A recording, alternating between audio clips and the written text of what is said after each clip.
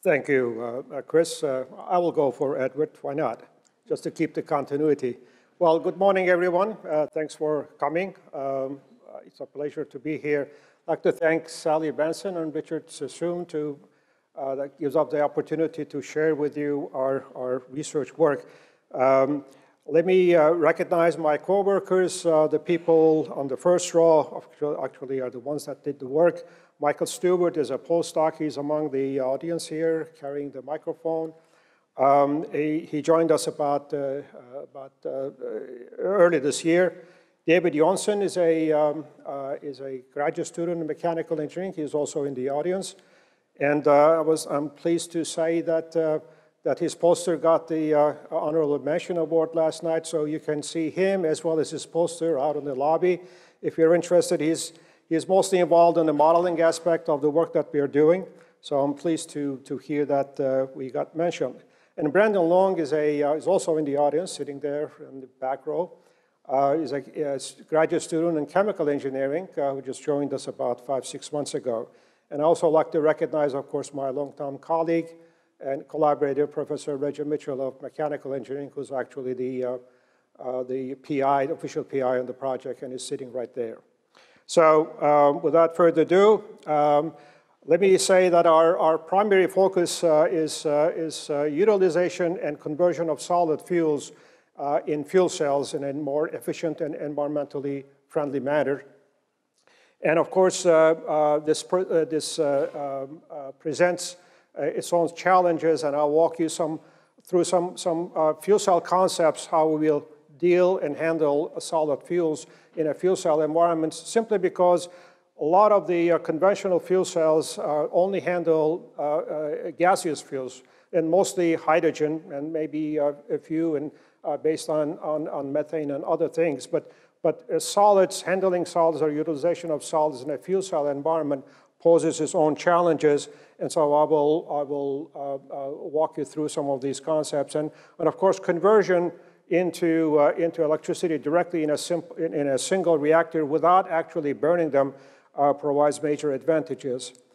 The ultimate goal, of course, is to go one step further into complexity and deal with and convert coal, which presents its own a set of challenges above and beyond simple carbon or carbonaceous fuels like biomass does.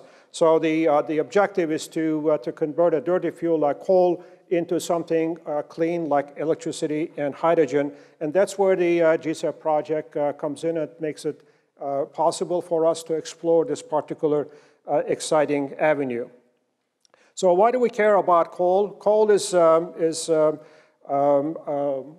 oops, I'm sorry. I'm on the wrong slide. Coal is widely used. It provides a lot of the energy globally and about 40% of all the electricity production around the world, partly because it's still a lot cheaper than even natural gas after the shale gas discoveries. And also it's widely available and abundant in the earth.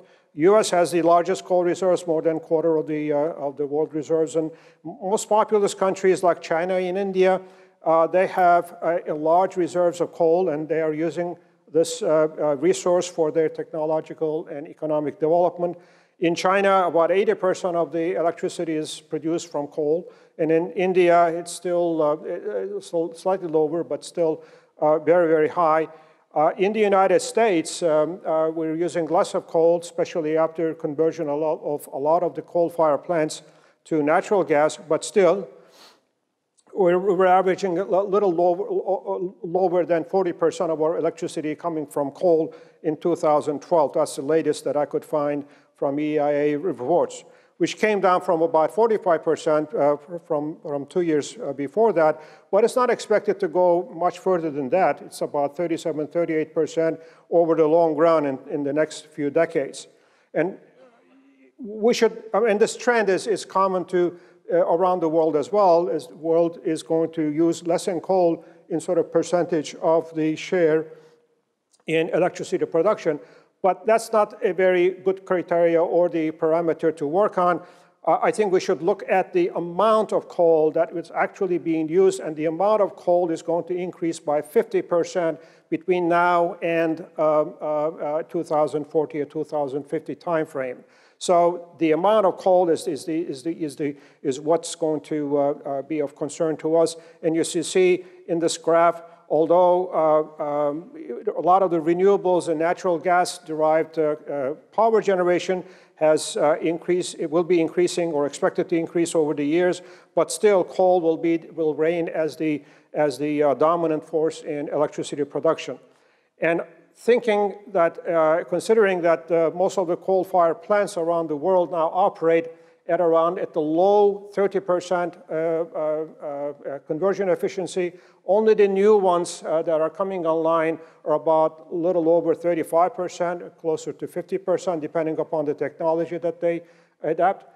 That's still a very low conversion efficiency in terms of how we utilize it, but more importantly, as we've seen in the previous talks, as well as in some talks in yesterday, that most of that CO2 that is produced is emitted as a small fraction of the flue stack gas composition. It's only about 10–15% of the flue stack is CO2. Rest of it, or major portion of it, is nitrogen. And we have all seen from the previous talks how difficult it is to separate CO2, how energy intensive and costly that is in terms of separation. So there is a real incentive to think differently about coal conversion. And of course, the fuel cells, what we call carbon fuel cells, provide a major opportunity in that direction. Efficiency is, of course, the key. If we can, say, increase the efficiency, optimistically, if we double it, then you can do the numbers, and it provides a huge incentive to look into that direction. A carbon fuel cell, this is an idealistic depiction of a carbon fuel cell. What it is we have a bed of carbon or coal in the anode compartment. This is a fuel cell element. On the cathode side, we have air. We extract the oxygen from the air, oxidize it to make oxide ions. We transport these oxide ions through an electrolyte, and these oxide ions at the anode react with the carbon to form carbon dioxide, releasing their electrons, and those electrons travel through the external circuit to produce electricity, and the only reaction product, as you see, is CO2. So this electrolyte could be a ceramic electrolyte, it can be a molten carbonate or molten hydroxide, or even aqueous electrolyte. Nevertheless, the net reaction that we achieve is nothing different from burning it. It's carbon plus oxygen going to CO2, but we do this by extracting electrical work out of that system during this conversion, and the driving force for this reaction is about 1 volt. So we get about 1 volt of open circuit voltage in the fuel cell, which is pretty good. The thermodynamic efficiency, theoretical thermodynamic efficiency, defined by delta G over delta H, where during this reaction the entropy loss is so small that the theoretical efficiency of this conversion is 100%. So what we're gaining is a very, very high ceiling for efficiency. Of course, we will have cell losses, resistive losses, activation losses, and what have you, but the ceiling that we're starting up from is very, very high. So proportionately, we produce less amount of CO2, but not only that, we produce CO2 as a primary component of our fuel cell. So we don't have to separate it. You don't have to go through a post-separation process. You've just seen the big real estate and a process plant for capturing CO2 from a coal-fired plant. Also, Sally showed that same picture from Saskatchewan plant. It's a huge investment and a huge cost to separate CO2. And also bear in mind that you don't see any water involved in this process. So water is a very precious commodity and a resource. Just to give you a benchmark, about 40% of freshwater withdrawals in this country is for thermoelectric power generation. So thermoelectric electricity generation uses a lot of water. So there's a large incentive not to get water involved in it. And of course, there's no moving parts here. It operates at constant temperature. It's fuel flexible. Lots of solid fuels that we can use here. And modularity, of course, gives us an opportunity to do this in a distributed manner. But of course, there's a caveat. There are constraints, and major constraints. That's why this is so difficult. One of the major constraints is that we all know electrochemical reactions or charge transfer reaction occurs on discrete sites at the interface, and that interface is usually between the electrode and the electrolyte. And these are atomistic or atomic scale sites that these reactions will occur, because it has to collect all the participating species that reside in different phases at that interface onto that reaction site. And that's where the problem is, because you got a boulder of a carbon particle which has sizes anywhere from, say, 50 microns to millimeters in size, to be able to make a contact at atomic scale contact at an electrode site to make this electrochemical reaction happen. So one of the techniques is to overcome part of this problem is to gasify solid fuel, either using steam for steam gasification, where we react with steam to form hydrogen and CO, which is syngas, and then oxidize this hydrogen and CO, which is through the gas diffusion gets into the electrochemical reaction site at that interface and oxidize. But we chose to use CO2 as a dry gasification method. CO2 is our anode reaction product. So what we do is in a way, recycle that reaction product back to our system. And the CO is oxidized at the electrochemical interface. So that's what happens. The CO that is formed here is oxidized by the oxygen that's coming through. We have a ceramic electrolyte, yttrium stabilized zirconia, which is commonly used in solid oxide fuel cells, and it transports oxide ions through the vacancy mechanism. The vacancies are formed by extrinsic doping to maintain charge neutrality in the oxide. So oxygen transports through the ceramic material only in the form of an ion, right? Not in the form of an atom or a molecule. Then this CO2 can react with a nearby carbon in the bed and forming more CO that feeds into the anodic reaction. So this shuttle mechanism, if you like, is self-feeding and provides higher kinetics than would normally do. The end of the day, what we, again, is this carbon plus oxygen going in CO2. We generate 4 electrons through the external circuit for every carbon atom that is consumed in the cold bed or in the carbon bed. And we tried many different, we demonstrated this concept is a fundamentally sound concept with many different solid fuels. This is for carbon. We got about close to 220 or 30 milliwatts per square centimeter. We did this with various kinds of biomass.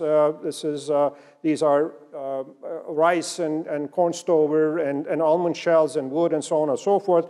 We also tried it with actual coal char, which gives us a lot better performance than all the others at about 450 milliwatts per square centimeter. I think this is still is the highest performance based on coal usage in a carbon fuel cell. Now, let me build upon this, this concept. Using the same platform, if we just replace the air side or on the cathode with steam. So we have carbon on the anode side, we have steam on the cathode side. The oxygen activity difference between the steam and the carbon is a downhill gradient. So it's higher over here than it's over here. So this provides a thermodynamic driving force of about ½ volt or slightly higher than that, depending upon the temperature and the steam-hydrogen ratios. This provides a driving force downhill for the oxygens to be stripped from the steam, transported through the electrolyte, and be oxidized at the anode side. And so we're turning an electrolyzer. Steam electrolysis requires anywhere from 0.9 volts to 1.3 volts, 1.23 volts at room temperature, depending upon the temperature regime. It's a very high barrier splitting process. We turn an electrolyzer, which requires electricity to do chemistry. We turn that into a fuel cell, which produces electricity as well as a fuel. So what we're essentially doing is steam reforming in a fuel cell, but with the carbon stream and the hydrogen stream completely separated from each other. So there is no mixing, and you can use this hydrogen for FEM fuel cells in applications.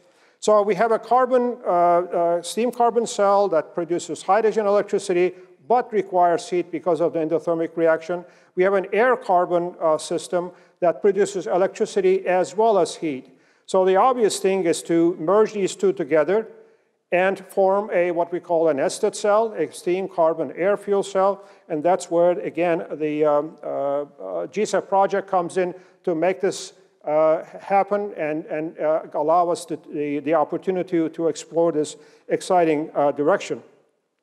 So what we accomplish here is nothing more than what is being going on in a coal gasifier. You supply oxygen to burn part of the coal to derive the energy or the heat to derive the gasification process. And we do this in the fuel cell, but achieving electrical work at the same time. So the program objectives and tasks, we have multiple items on this. Of course, we're doing cell modeling for predictive studies, and David's poster yesterday, and also still outside, is focused on this modeling work. If you're interested, you can talk to him. We're, of course, characterizing our solid fuels in terms of their reactivity for the Boudouard reaction. Needless to say about the experimental studies, but the two most important parts of the program are the sulfur abatement and catalytic anode development. And in the sulfur abatement, we have a two-pronged approach. We try to develop solid sorbents to bring down the sulfur activity to acceptable levels where the anode is going to operate without too much degradation. And of course, at the same time, we like to develop tolerant anodes that would take that level of sulfur and be able to do the job without degradation. So the electrode development is going to be an important portion of this project. Normally, nickel, cermet, and other metal anodes are used in solid oxide fuel cells, but they are not, of course, acceptable in the presence of sulfur. So what we're looking at, perovskites, these materials are very versatile and gives us an opportunity to tune ionic and electronic transport properties as well as catalytic activity.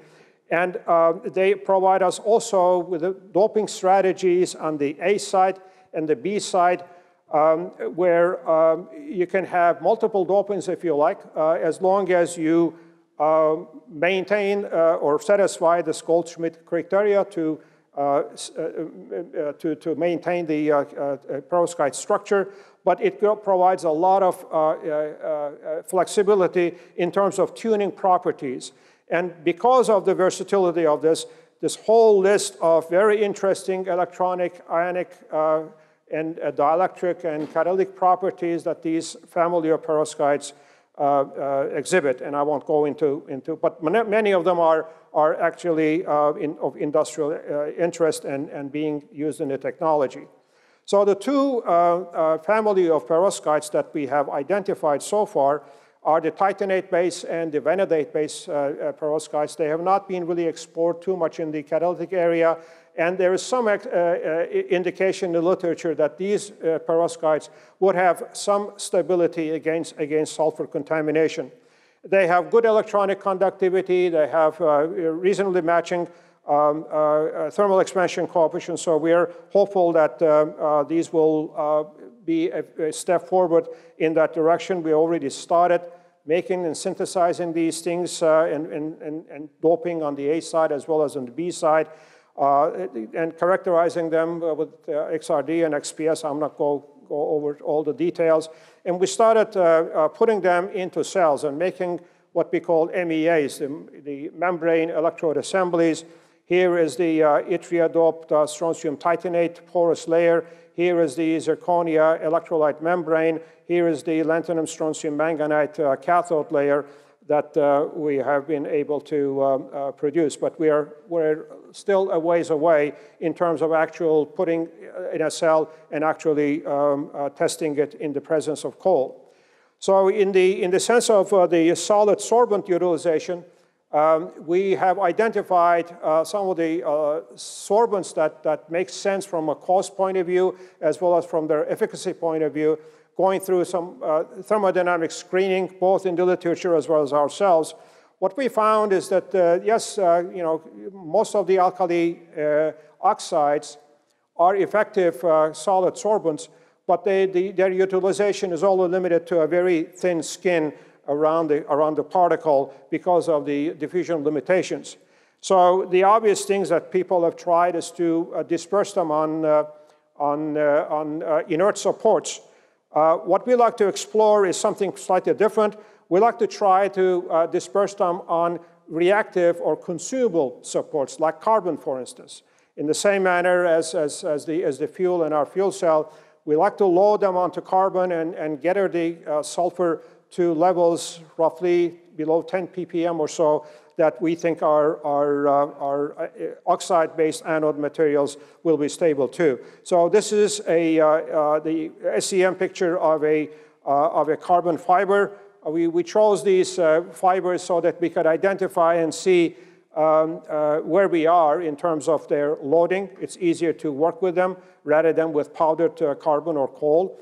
Here is after impregnation of these fibers with the calcium hydroxide, using an ammonia as a dispersion. And you can see both on the surface, these red marks or red coloring is due to the calcium from the backscattered electron image.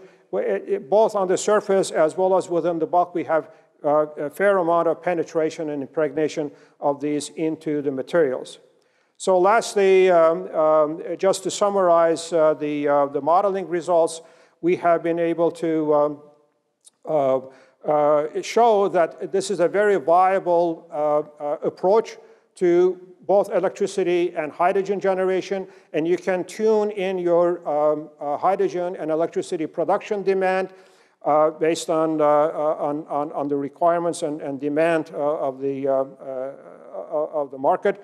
And you can do this in a very, very efficient way. The primary efficiency that we have calculated or predicted based on experimental values or experimental data is roughly about 78%, which is the primary efficiency of both conversion into hydrogen as well as into electricity. The electrolyzers, the alkaline electrolyzers for making hydrogen, they operate around 65 to 75%. So they are still efficient and comparably efficient. But if you consider the round-trip efficiency, the primary efficiency where they get their electricity from, if it's coal-derived, it's about low 30%, which make the primary efficiency of that electrolyzer around 20% rather than 78%. So we are pretty excited about this project. We haven't made a lot of progress because it's a young one, but we feel that this is going to be a pathway to efficient conversion of coal into clean energy, of electricity and hydrogen. We obtain a concentrated stream of CO2.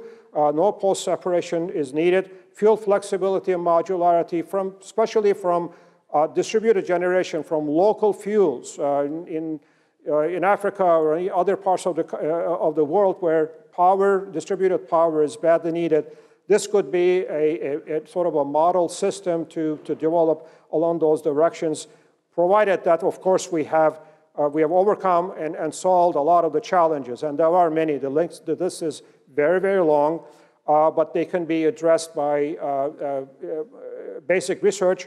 And some of the things that we are addressing in this program will provide insights into a few of these challenges: mechanistic understanding of the conversion reactions, effect of coal contaminants on the performance, as well as other things that we will try to address during the project. And I'll leave you with this message that the carbon fuel cells are a viable way of going into a transition to a low-carbon power generation.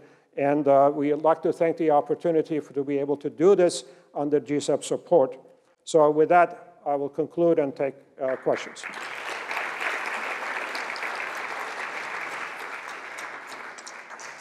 Thanks, Turgut. We have about 4 minutes for questions.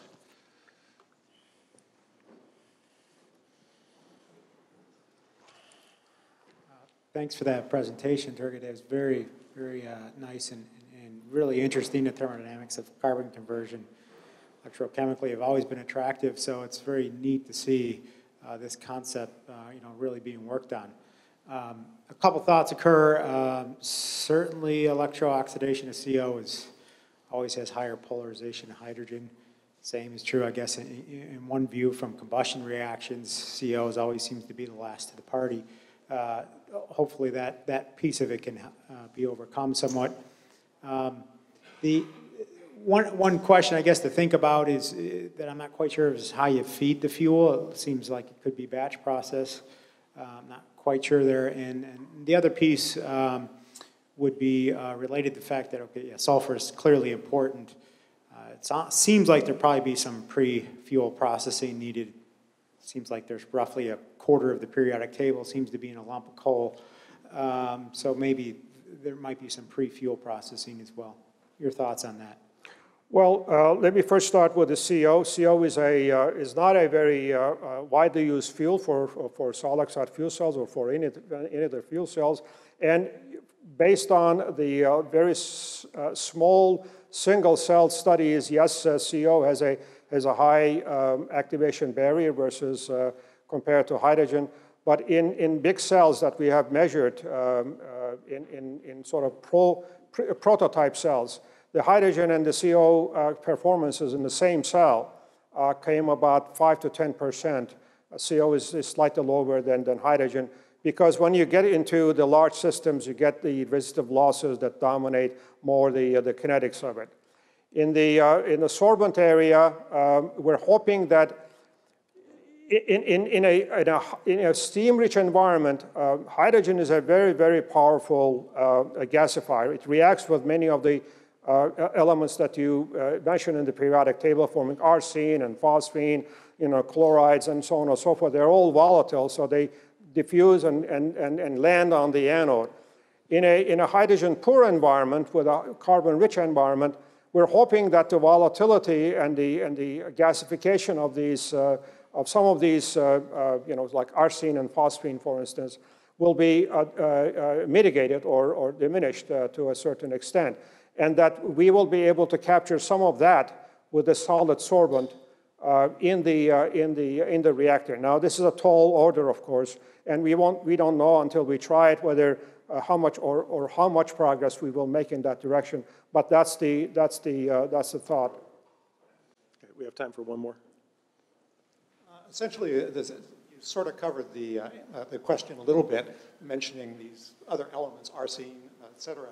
But I'm not sure the lack of hydrogen will solve the problem, because in combustion of coal, there are lots of these elements that appear in the normal combustion process in the exhaust. I'm familiar with catalytic sensors that are used in some of these processes for CO measurement, and they actually have shown silane poisoning deep in the pores. So you'll have some issues with these kinds of elements. Half the periodic table is in coal, and I'm sure you're going to end up with lots of volatile silane hydrides that might end up in your You're absolutely right, and that's very likely that will happen, with a slight caveat that the environment in our anode is a reducing environment, whereas in the combustor, of course, it's more oxidizing.